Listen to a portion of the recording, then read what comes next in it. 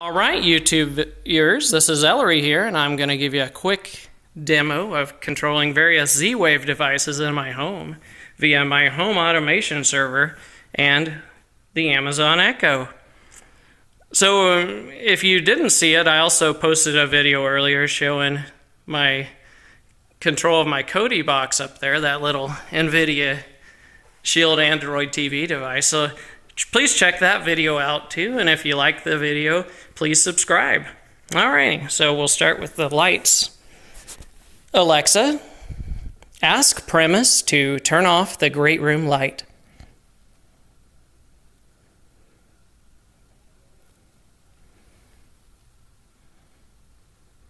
Living room light is off.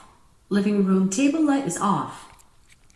Alright, so what happened there was Alexa took what I said, Alexa stop, went ahead and sent it to Amazon.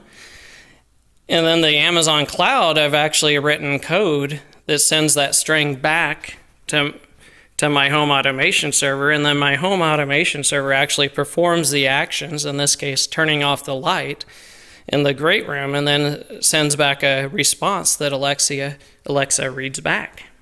Alexa, stop. All right, so we'll turn the lights back on. Actually, you know what? Let's set the brightness. Show you how that works. Alexa, ask Premise to set the great room brightness to 84%.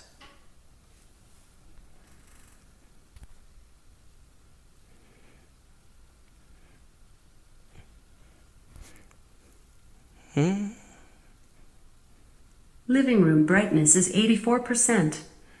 So you can see how numbers work there. It's a little slow compared to using something like my Moto 360 watch, which with that I don't actually have to say an intent name. Here the intent name is obviously Premise, since I'm, kept having to say ask Premise to all the time. So we'll do a ceiling fan example real quick. So there's my ceiling fan up there. Alexa, ask Premise to turn on the great room ceiling fan.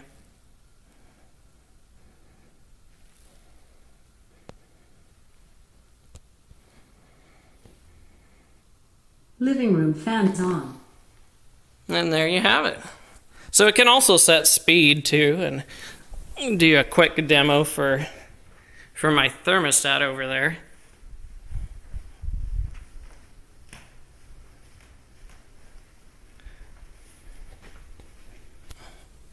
All right, so you see we're at 73 degrees for the set point. So Alexa, ask Premise to set the downstairs thermostat to 74 degrees.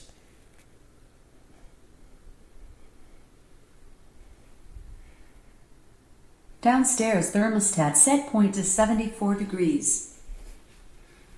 And there you go. Just change the set point. You can see the set point down in the lower right hand corner there, 74 degrees. All right, and I'll give a quick example of, you can also query my home automation server using speech too. And so you can say things like, Alexa, ask Premise. Ask me a question or give me a command. When was the front door last opened?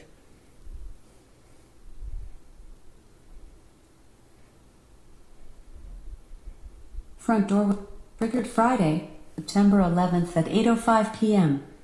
All right, 8:05 p.m. someone opened the front door. All right, I'm going to stop this video, and I'll probably do a part 3 video here. So show you some various things about KODI and how it integrates with my home automation system, because it's pretty cool too. All right, well, if you like the video, please subscribe. Thank you. Bye.